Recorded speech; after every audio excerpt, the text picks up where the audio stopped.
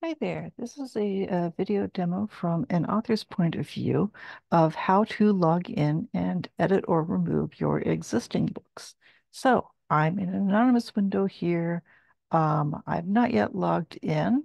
This is the home page. I'm going to the author's submit a book section.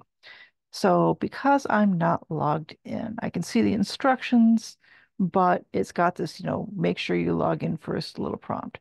So I'm going to be in author mode, which is my non-admin account. It helps if I spelled it correctly. And I'm going to paste my password here, hit the little login button. And now I would be able to add another book if I wanted to, but it turns out what I want to do right now is I want to edit stuff. So this is what the standard author interface looks like.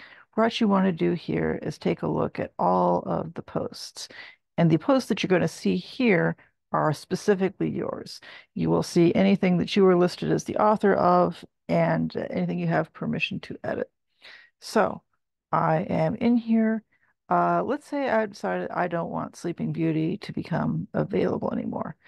Like in an ideal world, I would prefer that you not just throw them away so that we still have the record of the previous things that they were in. Um, but if that's what you need to do, that's what you need to do. I understand. But let me show you another way to do it. Say you thought you were going to be listing this in July, but something went sideways, and so you can only actually list it when it gets to October. So to make it not listed in July, where is the section? Primary category. Okay, that's the primary category. Where is the section that gives us the dates here? Well, I guess I'm just going to search for July. Yes, sales. Going to not put it in that. I'm going to put it in October instead.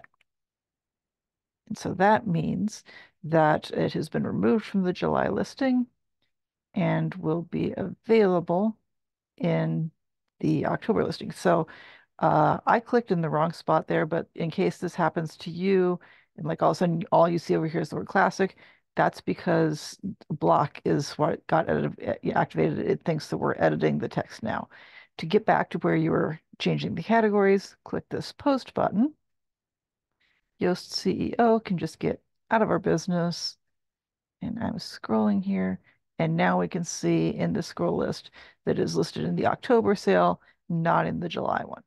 So I'm going to go back up to the top, make sure it's still listed as private so that it doesn't display to the world, and I hit update. And so that's how you remove your entry from one sale and add it to the next one. Um, Again, you can see all of this while you're logged in. If you are not logged in, this would not be visible unless it was one of the sale dates. I will stop this recording and see you in a minute.